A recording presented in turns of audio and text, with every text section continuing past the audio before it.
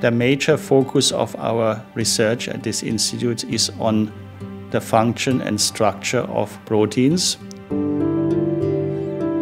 We are studying these molecules with a variety of methods. Professor Jentsch studied how protein molecules are degraded when they are no longer used in cells, and how protein degradation can be used to regulate cellular processes. His focus was on the so-called ubiquitin system.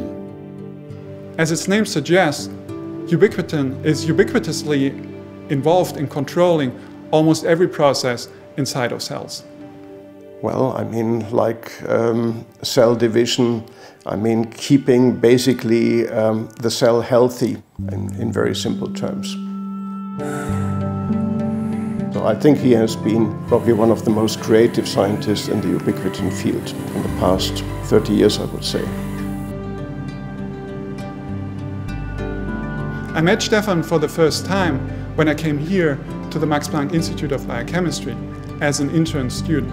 I was sitting at the computer and Stefan came by and sat down next to me, and I realized that for him there was no hierarchy, it was all about science.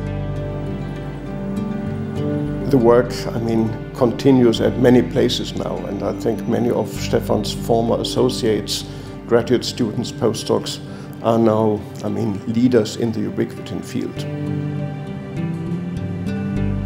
Well, he thought what we could take on from here to work on independently in our own labs.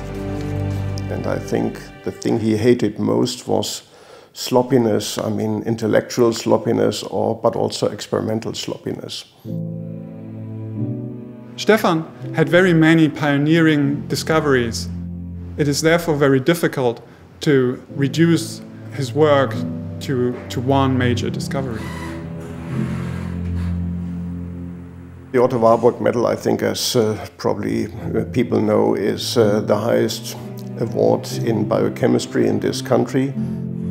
In the case of Stefan Jentsch, it is given for his fundamental contributions to understanding the role of ubiquitin, mostly in cell regulation, especially in the pathway of DNA repair. He was truly excited about the news when he got the information. I remember that very well.